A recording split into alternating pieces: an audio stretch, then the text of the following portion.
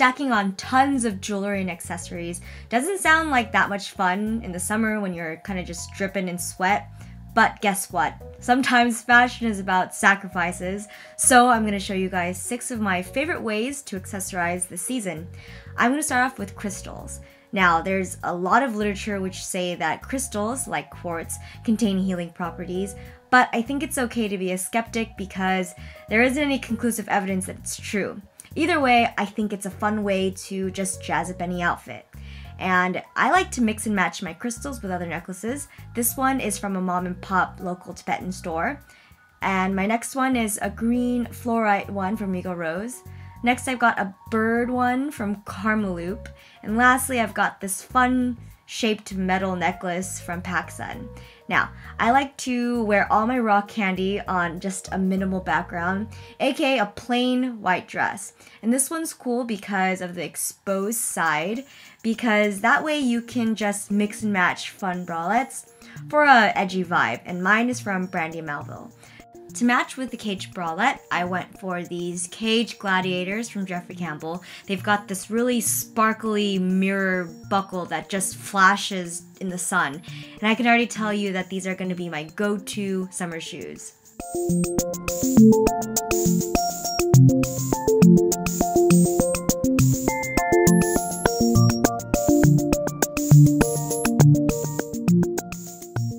I think every girl needs a pair of big black sunnies to 1, avoid unwanted eye contact, and 2, to throw over your eyes on a lazy day. And if you want to add a bit of sass, try some cat eye shades. And my outfit here is something that's very polished and sophisticated, something I would wear hanging out with the family or maybe a work party or something. And my snakeskin top is from Runway Bandits, and my bottoms are these amazing pleated skirts. And I think the pleats make something so juvenile like a pair of skirts into something that is incredibly refined. And for shoes, I picked out my ivory buckled heels that have that asymmetrical heel for a fresh feel.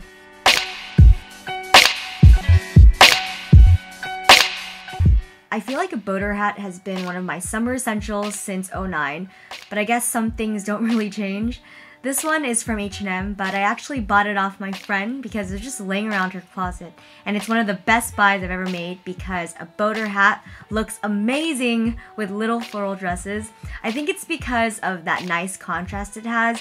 You're basically wearing something wonderfully feminine with an item that is quintessentially masculine. And the end result is something that feels really balanced and not gimmicky at all. For shoes, I wore one of my favorite heels. If you've seen my minimalist heel video, these are no surprise to you. And on my lips, I'm wearing a splash of this rich peach color by MAC.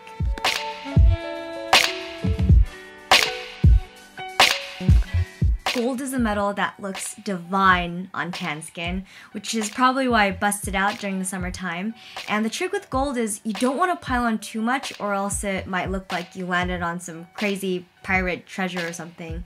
And I like to mix and match my jewelry with different shapes, textures, colors, and when I'm wearing rings, I like to play with the different levels on my hand. So I use a mixture between midi rings and normal rings to have an awesome feel. And on my earrings, I'm wearing these Eye of Ra ones from Urban Outfitters. And this is my complete outfit. At a glance, it might look a little bit professional due to the blazer, but when I take it off, it looks like I'm ready to party. And I'm wearing a dotted crop tank and a zipper slit skirt from the Editor's Market. And to enhance the color of the gold, I'm wearing my tan Jeffrey Campbell's.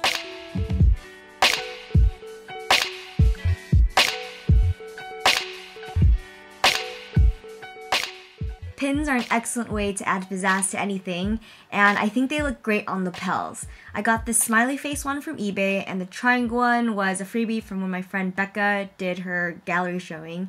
And I picked out this hilarious Bush-Norigan pin at a flea market, and it came with the doodles. So obviously someone was extremely dissatisfied with their term, and I added all these pins on an old vest that I got at Goodwill. It was actually a vest dress, and I cut it into something of normal length, and now it's one of my favorite thrifted pieces. Underneath that vest, I'm wearing a super soft piece of nothing shirt that says sedate the masses. And for my bottoms, I just went loud and proud with my blue paisley printed pants. These just take my outfit to the next level and I'm loving every second of it.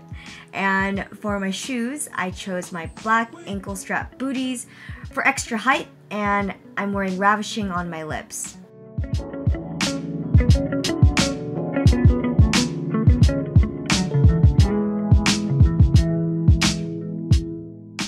Snapbacks have this uncanny ability to make anything you're wearing to something very tomboyish.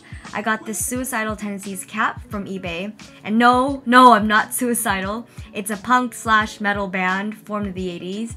You should check them out, let me know what you think, and then get me a Pepsi. And I paired this cap with what else? A dress, and I just like the way it looks. And also, if you stay tuned, I'm gonna tell you guys how you can win this paisley dress that you can rock and twirl around all summer. So congratulations for another sneaky giveaway. And lastly, I wore my Deandries because they kind of look like a cracked out sneaker heel, which I love. So here are the rules for the giveaway. It's gonna be on Instagram. So rule 1, you're gonna follow the Editor's Market. Rule number 2, you're gonna see a picture of me wearing this dress on my Instagram, and you're just gonna like that. No need to comment or anything, just like it and follow the Instagram of the Editor's Market.